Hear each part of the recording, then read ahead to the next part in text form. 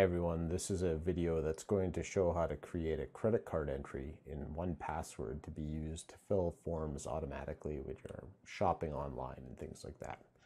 The first thing you're going to want to do is you're going to want to open 1Password from the quick launch menu. In my case, 1Password is unlocked, but if it were locked, what you'd have to do is you'd have to enter your master password, so go ahead and do that.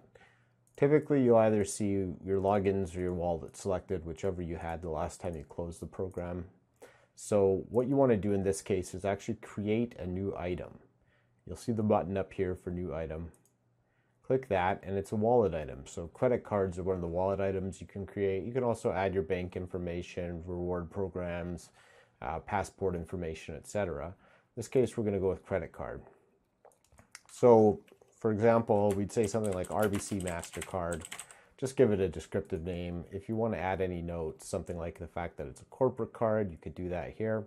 And then you want to enter your information. So we're just going to enter some typical information. We'll say it's a MasterCard, John Doe. Enter your 16-digit number, and then your 3-digit verification number, as well as your expiry date.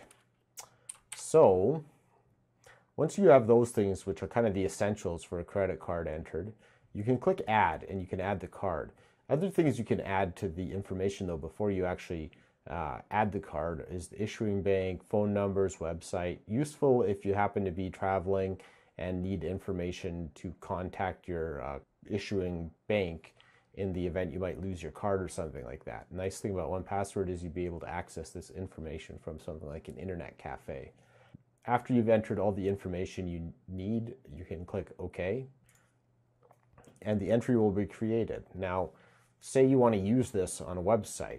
What I've done is I have JCPenney open here, and I've basically said we're doing some fake shopping. You can just click somewhere, and just like entering a password, right-click. So right-click in the field, choose 1Password, go to your credit cards, choose the credit card you want to use to pay for this order. In this case, our fake RBC MasterCard, and it'll actually fill all the information for you. So the type of card, the number, expiration date. If the form had required my name and things like that, it would have also filled those. And then you'd be able to buy that. So that's all there really is to creating a new credit card in 1Password. I hope this is helpful, and please leave the comments below.